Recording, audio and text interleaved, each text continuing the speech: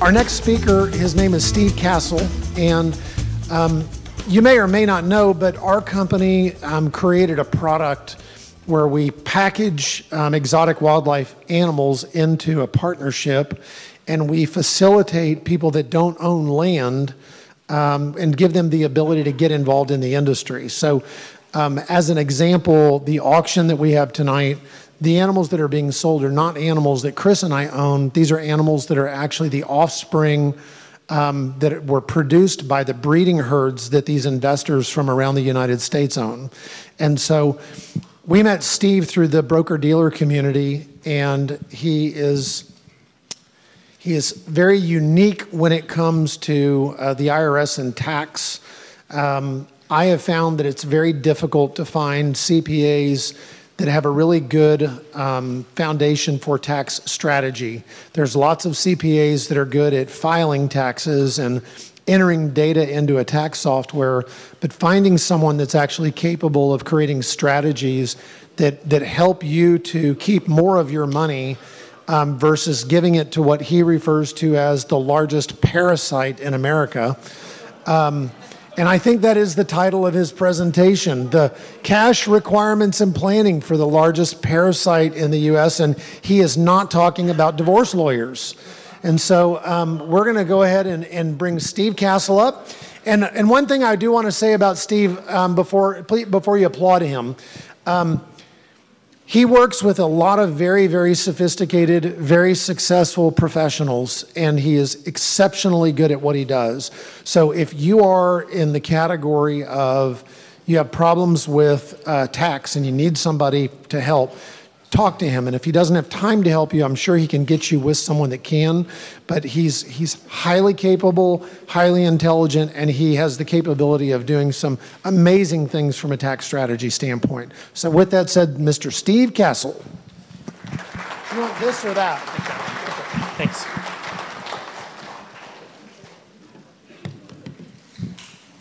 Thanks, Brian, for the kind words. There's a picture of the parasite, but let me bring that a little bit more into focus until you see who it is. You know, we all have to deal with it. This parasite's a little bit different than most of the other ones you're dealing with out in the field, because this one goes after your money. So they're not looking for red, they're looking for green. And obviously that's a big problem. This is a little bit about me. I'm going to skip it, doesn't matter. I like the ranching industry in general. I've been doing CPA type work for about 30 years. Started out at the IRS, was a field auditor for a number of years for high net worth individuals and closely held businesses.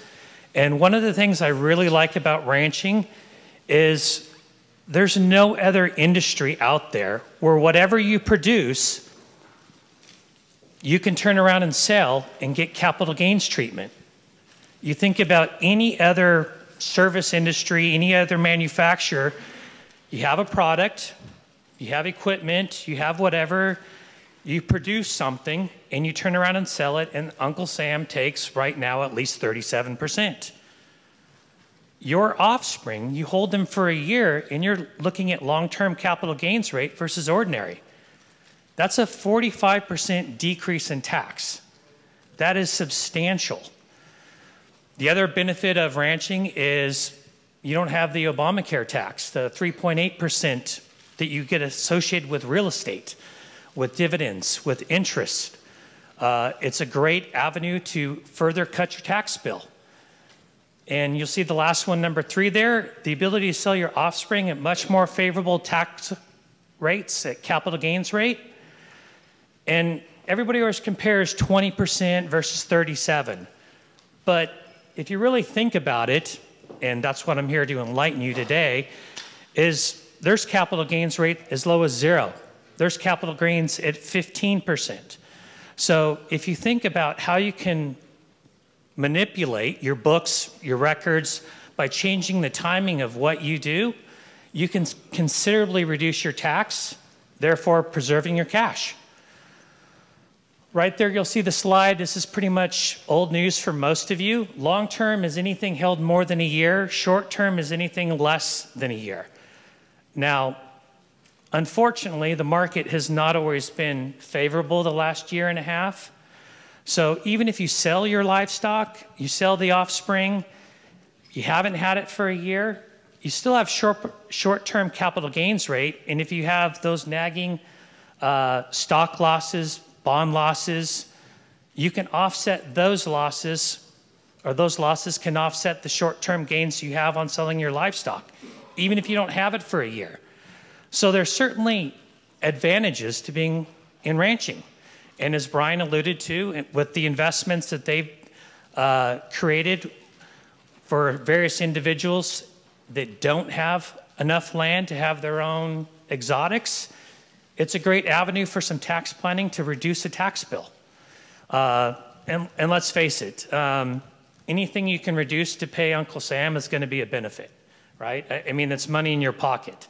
You really don't get anything back when you pay your taxes.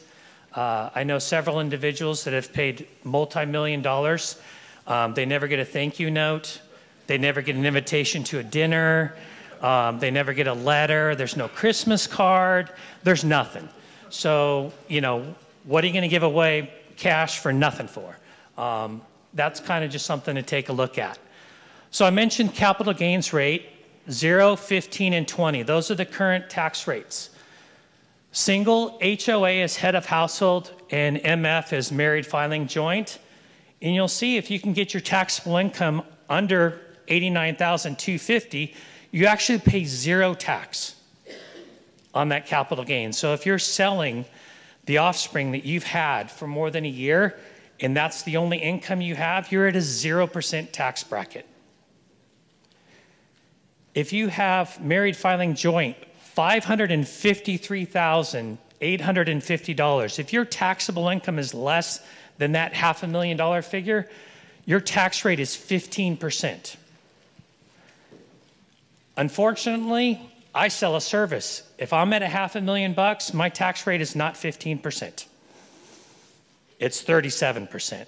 That is substantial. So when you think about this and you start looking at what you're doing and comparing year after year, and you guys do budgets and you know, gee, do I want to buy that equipment this year? Do I want to sell those animals this year? Think about the capital gains rate and what you're selling and what you're doing, because it could significantly lower your tax burden. Depreciation is been around for over 100 years. 2017 allowed us to basically have bonus depreciation, which was allow you to write off whatever you bought. In the first year, you got 100% depreciation for anything with less than a 15-year life. So if you bought an exotic and you were going to breed it, you could have written it all off. 2022 was the last year of 100%. For 2023, this year, it's 80%. 2024, it's 60%. Depreciation is always timing. If you bought a tractor, 5-year life, you spent $250,000, normally you would have depreciated that prior to 2017 over 5 years.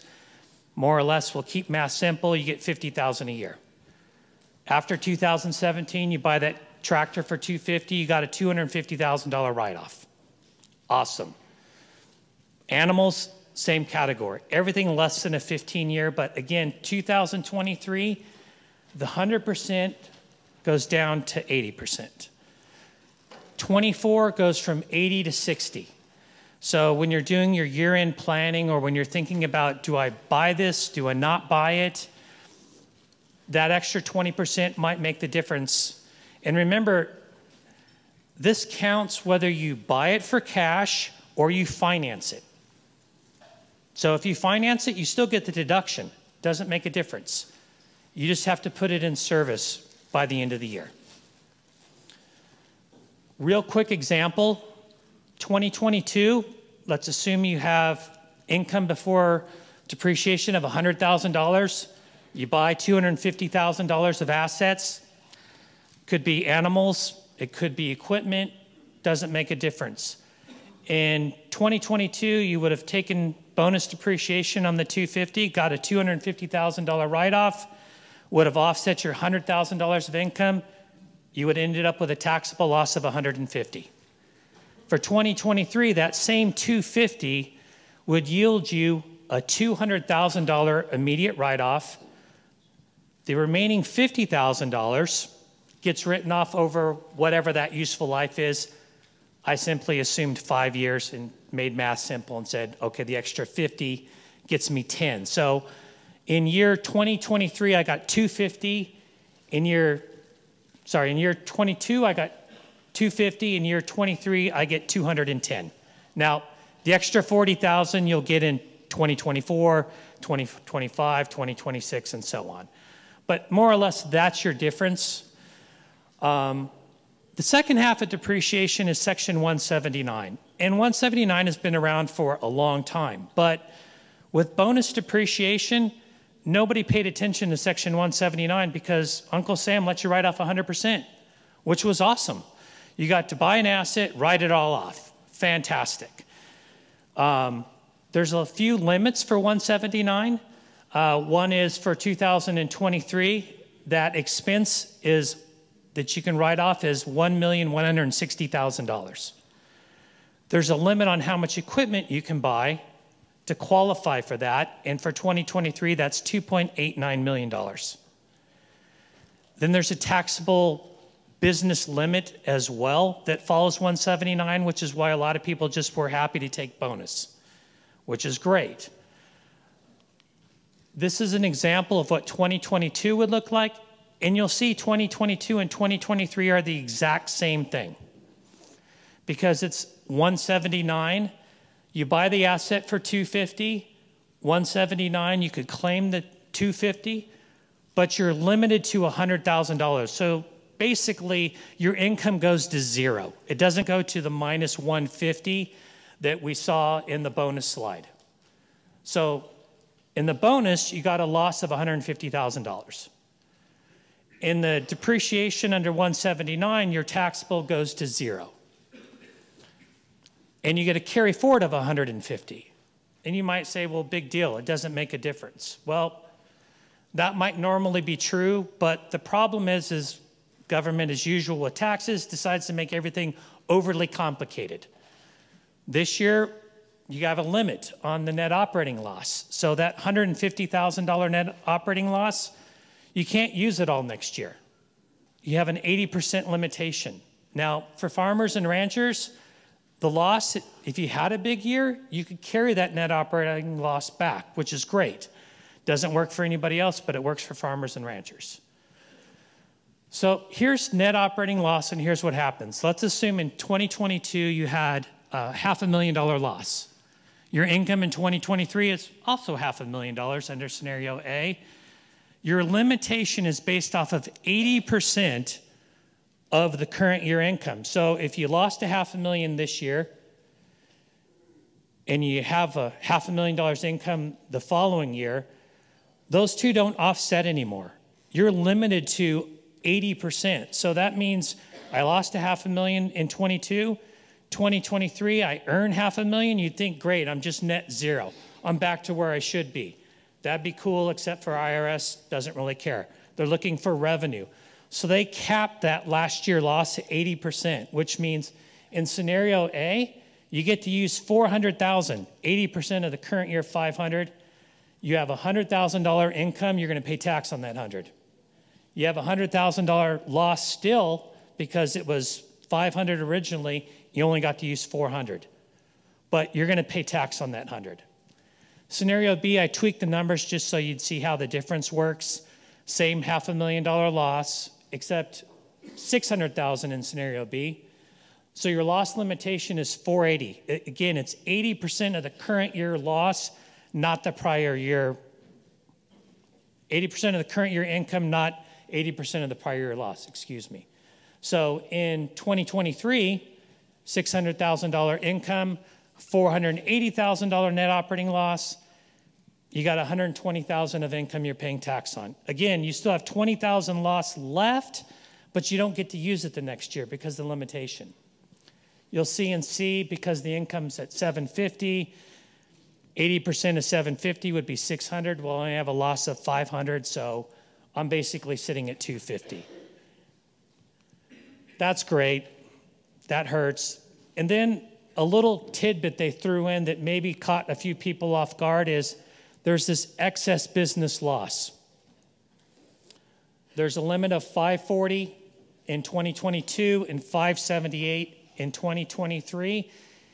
Any loss you generate greater than that in a particular year, so let's say you bought $1 million of equipment and you only had a $100,000 profit because operating costs ran you high, you would have been capped at $540,000 in 2022. So if you lost $1 million, you couldn't have taken $1 million. You had been limited. So you kind of have to figure out, gee, how is this all working and why do I care? Well, you care because there's certain things you can do. Like I said, bonus is great. It allowed us to write everything off. The problem is if you generate a nice big loss and government limits that loss in the next year to 80%, then I'm kind of paying tax before I even got back to zero, which is a problem. If you took the $250,000 asset up there, and you'll see in column under bonus, I could write off 80% in 2023, so 80% of 250 is 200. I get another $50,000 I get to depreciate. IRS tables yields me a $7,000 loss, so I have taxable income in 2023 of $107,000 loss. Assume 24, I didn't have any large purchases, and I make the same 100. I get my depreciation again, and then I get my net operating loss from 2023, but I'm limited to 80%. Bottom line, taxable income for 2024 is $18,000. I know it's math, it's IRS. If you look at the 179, you could take those same assets, split your depreciation up between Section 179 and bonus, and 179 kicks in as a taxable income limit. So effectively, instead of creating a $107,000 loss in 23 that I can't use all in 24, I could take 179 of 125, again, but I can't create a 179, put me in a loss. So what happens with the 179? It automatically rolls to the next year. No 80% limit. So you'll see under Section 179 in 2024, I have $100,000 of income. I have depreciation of $35.71, and my Section 179 carry forward got me to a taxable income of zero. I pay no tax. I simply made an election between the 2 years of how I want to treat those assets. I bought the same equipment, bought the same animals, but I just made a choice between do I want bonus or do I want Section 179? This is a bigger example with a little bit more money. Instead of $100,000, let's say you're making $1 million a year. You bought $2.5 million worth of assets. Add zeros in. It's the same calculation. I've just expanded it for ranchers that might have a larger income. And they're thinking, well, it doesn't make a difference to me. It absolutely does. Because remember, I can use 1.1 million of Section 179.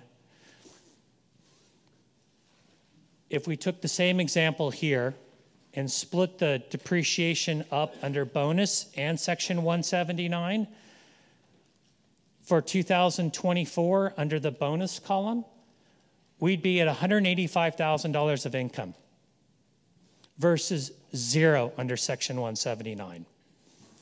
So by just changing how you look at the assets and how your tax preparers categorize certain things, you can more or less change the way your taxes look. Now, again, depreciation is always over time. Whatever you don't take in 1 year, you get in the next year, generally speaking. But that net operating loss kind of hurts you. And you'll see under the bonus category here, I'm going to use the screen, the 493 and the 493 over here, that's the excess business loss. So you have $1 million loss. You can only use $578,000 of it. That excess gets treated not as a carry forward, but as a net operating loss, which has the same 80% limit. Now, if you happen to have another job, have another business, one's profitable, you're ranching, you run at a loss, and you're hoping to offset the two, you got a W-2, all that's great, but that $1 million loss is not going to get you $1 million deduction against your other income. You're going to get capped at the 578 on the excess business loss first. So you automatically are going to lose that 493 in 2023. It's going to 2024. So you might be able to manipulate by changing how you take 179 or bonus to allow you to use that loss and not have it restricted in 2023 and use it in 2024. Now, I know there's been a lot of discussions as well about R&D. I've talked to a few different ranchers that have been looking at different feeds. They look at different grasses. They look at different methods. And for a long time, a lot of those have been able to take research and development credits. And the beauty about a credit is it's a dollar for dollar deduction against your tax. It's not a reduction of income, it's a reduction of actual tax.